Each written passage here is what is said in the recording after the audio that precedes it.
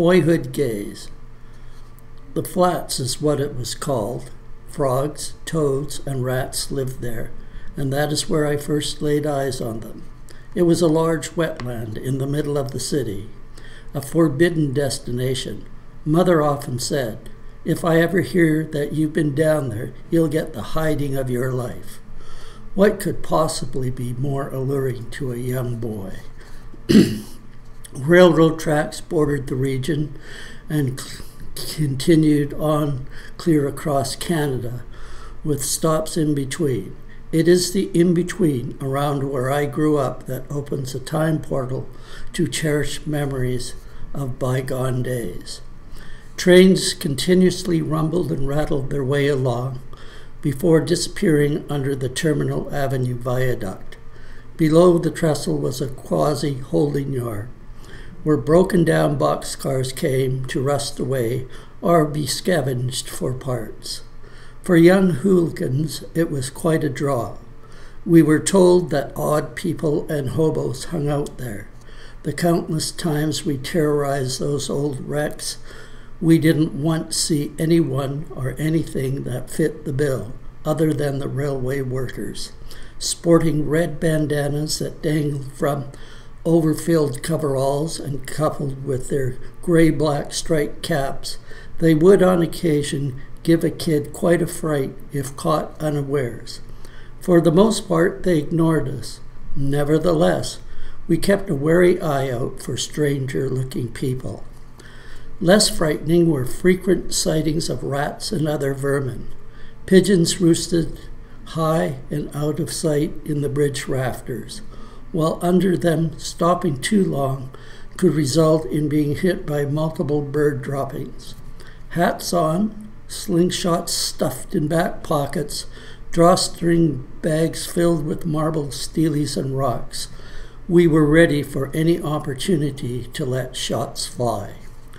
I lived within hearing distance of the tracks, and on stormy nights the locomotive's haunting whistles made me glad to be snuggled warm in my bed.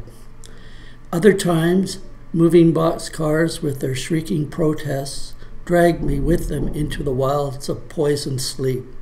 On awakening, churlish dreams vanished like dew in the morning sun. You could hear a train coming from miles away. Every so often we'd run and place pennies on the rail lines and watch them get squashed or disappear into heavy metal wheels. While waiting for the event to take place, the air filled with cuss words, grand imaginings, and unfiltered hopes. It was great sport. More exciting was hopping a slow-moving freighter. Not everyone was up for it. Some kids had more sense. I did not fall into that category. Though the tracks were compelling, they were noisy, smelly, and came with more than a modicum of danger. It was the swampy area, filled with all sorts of exotic living things, that put the awe in my sense of wonder. It was nothing to cobble together a raft of sorts, and with a stout stick push yourself around the marsh. In doing so, invisible creatures whooshed away, leaving tiny wakes here and there. Startled fowl would suddenly fly up, squawking their displeasure. Sometimes, when venturing too close to nesting birds, winged warriors would aggressively dive bomb the intruder. During summer, the swamp was filled with dragonflies and hummingbirds. They hovered among the bulrushes and wildflowers. A myriad of other flying creatures lived there too, some with stinging bites. Life flourished, and so did we. In deeper water, stealth gave way to a certain alertness. While rafting through the tall reeds, a host of unseen critters would silently scatter, leaving an eerie silence, creating a kind of Saturday afternoon movie fear, where giant man-eating reptiles devoured unsuspecting victims. No one had ever seen such creatures, but local lore said they existed, which gave way to fanciful stories and accounts of near-death experiences. For safety, pocket knives were carried.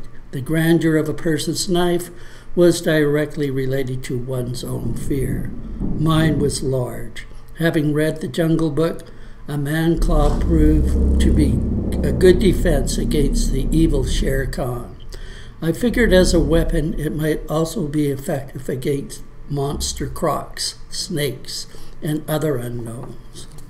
The clear bits of murky water near the shore are where the pirate wars took place. A parade of foul language and empty threats accompanied every undertaking. Shouts of "Shiver me timbers" and "Arr there, matey" reverberated around the flats. Grand sword fights and shipboardings occurred. Walking the plank and taking it like a man was a rite of passage. There was lots of hooting and hollering. It was, after all, young boys at play. What once was is no more. The wetlands became a repository for questionable waste materials, which made way for apartment buildings and roads. The tracks disappeared, and I heard tell the old viaduct is to be torn down. Gone are the frogs and toads, but the rats are doing well. To me, it brings a touch of sadness to that once upon a time.